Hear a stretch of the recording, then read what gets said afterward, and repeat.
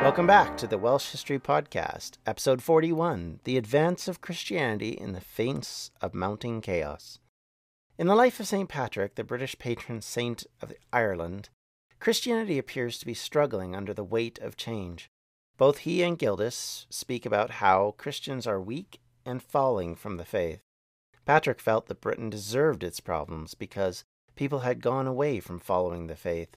In fact, he pretty much points out that they were backsliding, and he suggests even himself that he wasn't following his faith the way he should.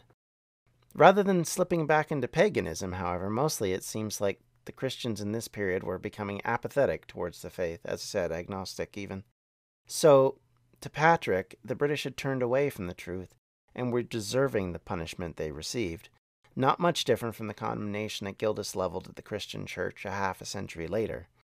In the West, however, as the British were captured and put into slavery in Ireland, or through the exchanges of people through merchants and settlers, so as the Irish people were coming to Wales, they were finding Britons coming across on their own.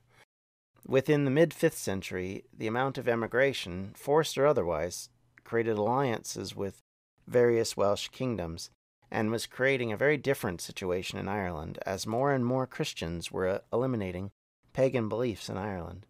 The spread and missionary zeal that was found there is one that became very much in evidence within a short period of time.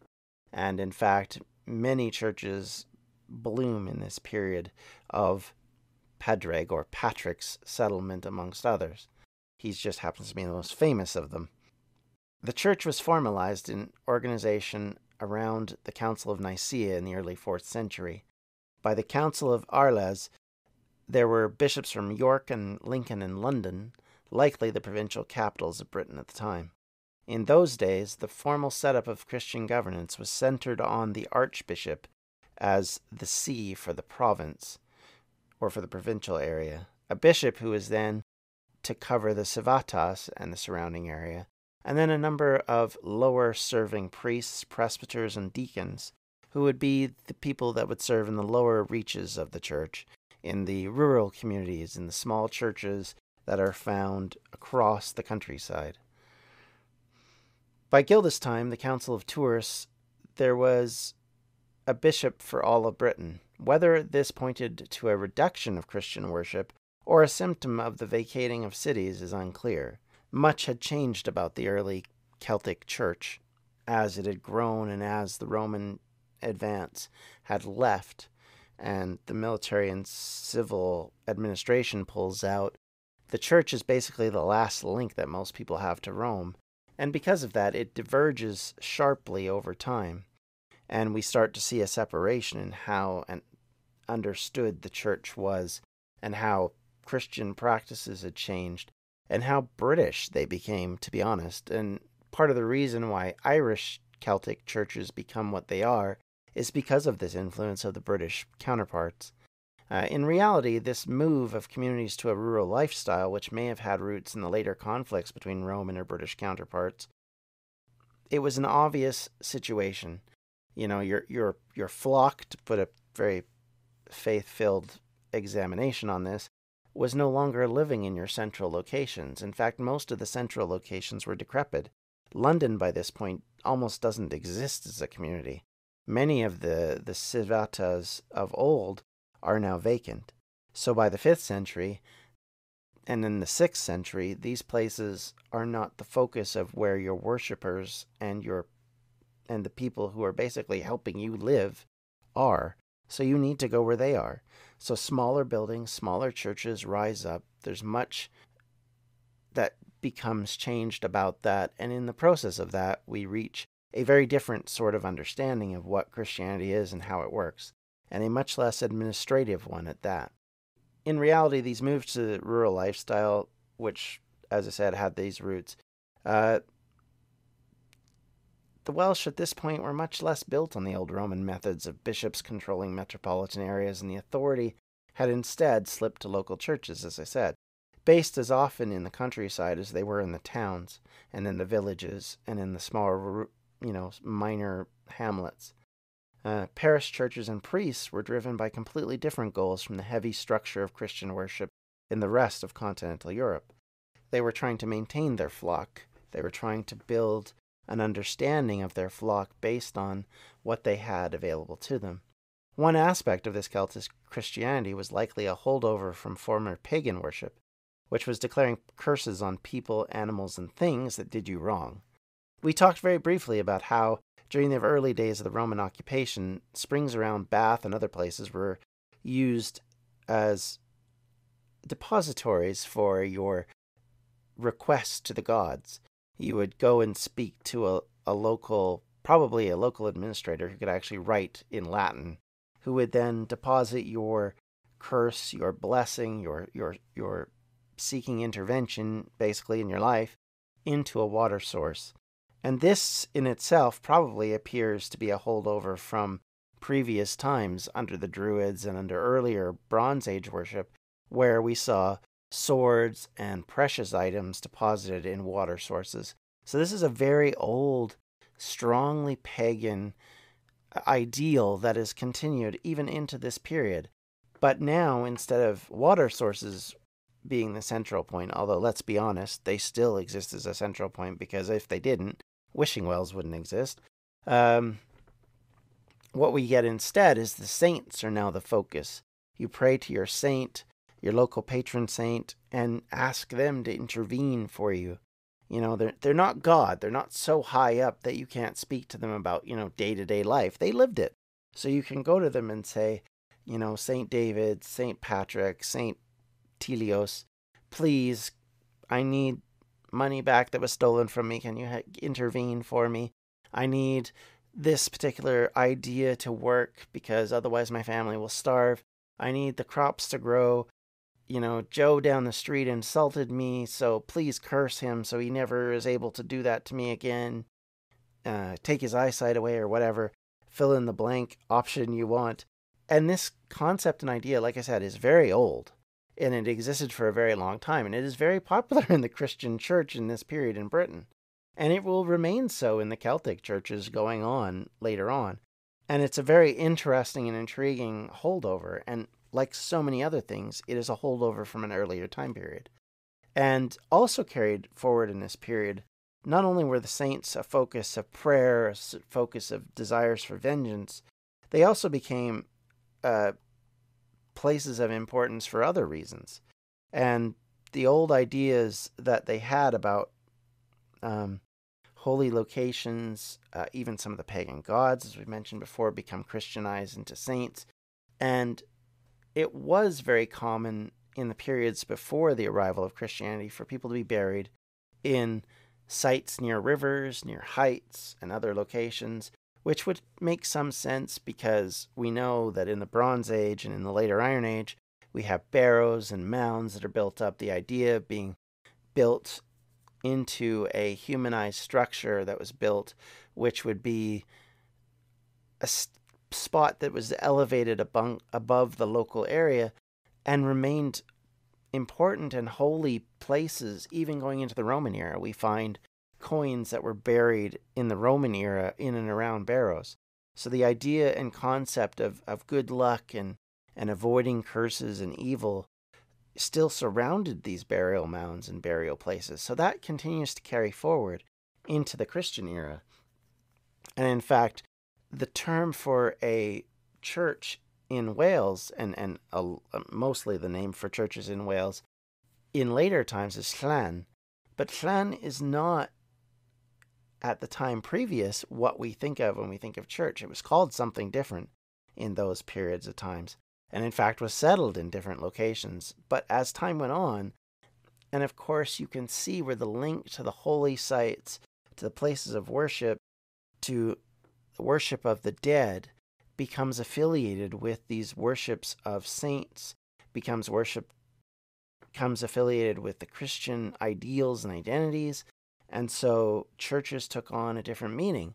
So then later, either through the fact that the Christian faith wanted to kind of squash some of the more pagan ideals, or possibly because people thought, well, this is a holy site, let's build a church here, they started to become associated with cemeteries. the churches of the previous period were not associated with cemeteries. Cemeteries were not where you went to go to church. That was where you buried your dead. But as we get into the medieval period, that all starts to turn around. And in part because of and unfortunately, we don't know for sure why this happened. But I would suspect that likely this comes down to the fact that these sites were worshipped. They were always worshipped. They were especially held as holy locations and important to the people. And so thus Christianity did what it did with everything. You know, if you had a holiday, now it's a holy day. If you had a special reverence for someone or something, they became a part of the Christian faith in a way. You know, your God that you loved, Brigid, is now Saint Brigid. Your understanding of how Christianity and paganism interacts changes, and everything sort of melds into itself. And so the Christian Celtic Church starts to build on these locations, on these holy spots, and they start to put churches there with the dead. And now all of a sudden the dead are associated with these people. And this happens not just in Britain, this happens around Europe. And so we get this concept that now a church and a cemetery can be the same place, the same location. And in fact, churches then build on this idea by trying to make it important to be buried at a church. It's much more important later on to be buried at a church site than it was previously. And we'll see this when we look at early Christianity. They talk about sacraments. Sacraments were important events in your life that needed a Christian blessing upon it, be it your birth, your baptism, your convocation later, your reaching adulthood, your becoming a married person becomes important later on, and your death and your burial. All of these things become intertwined with the worship of Christianity. And so, thus, just like what we've seen here with burials, one will be able to show that this continues with things like marriage, because marriage, which really wasn't affiliated with Christianity, to be honest, largely before this, by the late medieval period, suddenly becomes a major issue. And where you get married and how you get married and who marries you suddenly becomes very important, whereas before it probably wasn't as significant. When the church itself was not focused on marriage and not focused on the idea of marriage, it's not a crucial point for it. It's not a sacrament. But as time goes on, it becomes important. It becomes crucial. It becomes something necessary. And so within a few centuries, going back to our original discussion, being buried in a church or a monastery is the height of something to be desired, not something you just maybe do because you should. And we'll, as I said, we'll see a repeat of this throughout Christian life. And it becomes a change that makes Christianity much more local. If you think about it, as soon as you get involved in the life and death of someone, if you can make an event important to them, that is important to them not just to go to church on Sunday, not just to go participate in the Eucharist, but now it's important for you because you need to be married, you need to be baptized, you need to be buried in a Christian fashion, then the faith takes on a much more important role in the lives of people. And likely this is one of the things that comes out of this missionary work that's done in this period, is to create a greater bond between the church and the people. I mean, if you think about it from the standpoint of if most of the people spoke Brythonic, if Latin was not necessarily the language of the people, as the people move farther and farther away from Latin, and the priests don't, and they still speak in Latin, and they still worship in Latin, and they still write in Latin, then the separation between the people and the church becomes very pronounced. And so you suddenly have this problem of, how do you make that relevant to someone? If really they don't understand it beyond, well, this might have something to do with my afterlife, the here and now is always very important to people. And so if I'm going to starve to death because I'm not going to get my flocks in, if I'm not going to get my wheat harvested, if I'm not going to do the shearing, if I'm not going to kill the cow, if I'm not going to be able to make my life in the here and now good, then suddenly it becomes a lot less important to me about the hereafter. And so people stop probably paying attention because of that. And you can see it even today. That's a very difficult thing for people to work through. And so, honestly, what faiths do is build hope. But to do that, they build it by becoming a part of your life and a part of your step through your life. These moments in your life that are important to you as an individual are now important to the church. And so Christianity becomes intertwined with personal life as well as public life. You may not have a scriptural book to read, but you know you have to go to church on Sunday.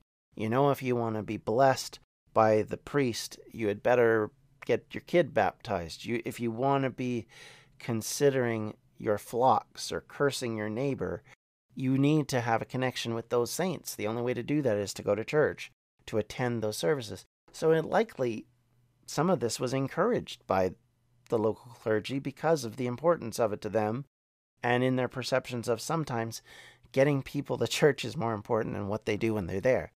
And there may be a bit of that going on. Again, I'm speculating, but I think I'm speculating on some accurate ideas. So all of this creates a church which looks and feels different from the Roman church. Britain is the place where Pelagianism became a very important thing. The idea that you would work out your sins not through dealing with original sin, not through the divine intervention of Christ, but through the actual making yourself more holy, is a purely British idea which came into the Christian church and was then labeled a heresy. It remained incredibly popular, even apparently to the time of Gildas and David. So there was some hold on these old ideas. And so the idea that the church would be separate from Rome continued to carry forward in some way or other for a number of years after that.